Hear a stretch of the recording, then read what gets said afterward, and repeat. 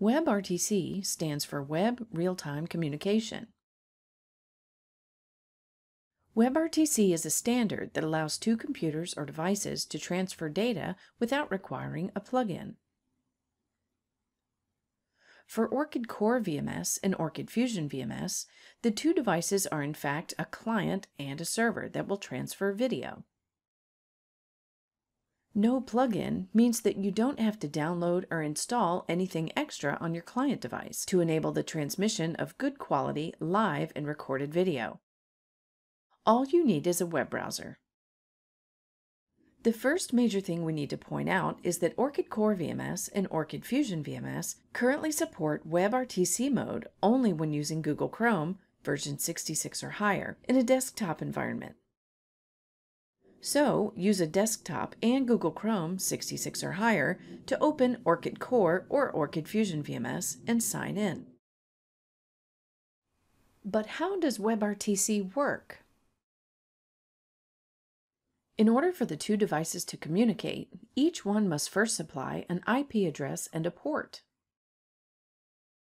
The IP address identifies the device and its place on the network or internet. It also allows the device to communicate with other devices on the internet. The port provides a path on which video can travel.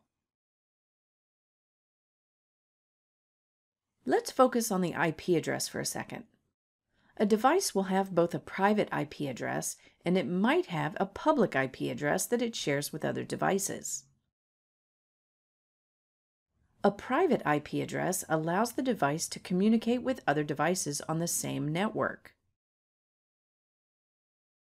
A public IP address is a little more complicated. When a device needs to communicate through the internet, the network router or firewall reroutes its data through the public IP addresses to and from the device. The private IP address and the device remain protected behind the firewall. Okay, back to our Orchid Core VMS server and client. Once we have an IP address and a port for the client and the server, we have a candidate pair. Now we need to see if these candidates are compatible so they can communicate. Let's say you have an Orchid Core VMS server at your headquarters.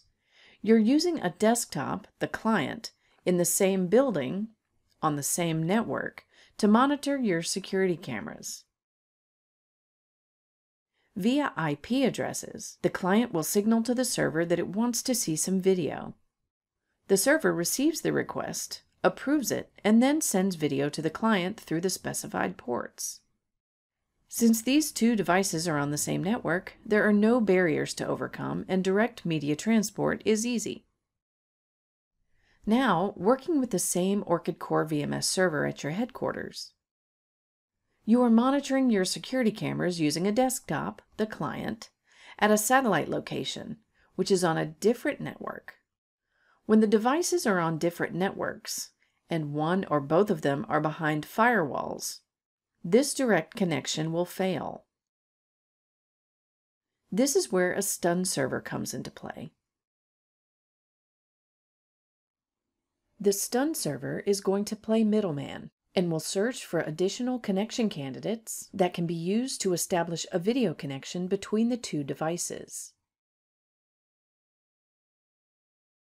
By default, Orchid Core VMS will use stun.ipconfigured.com, which is publicly available on the internet. Other stun servers may be used as well, but you'll need to make sure you tell Orchid about the stun server by editing the Orchid Core VMS properties file. The stun server will generate new candidates for the public IPs of the client and the server. These are stun or server reflexive candidates. The stun server will then add these candidates to a pool of potential candidates, which includes the private IP addresses of the client and the server. The system will first try to use the local candidates to connect. But when those fail, we'll try each of the stun candidates.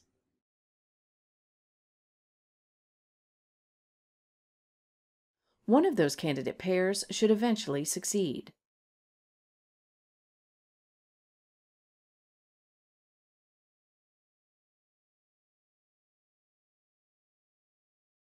In effect, the stun server is identifying the client and server public IP addresses, negotiating ports, and traversing the client-server firewall.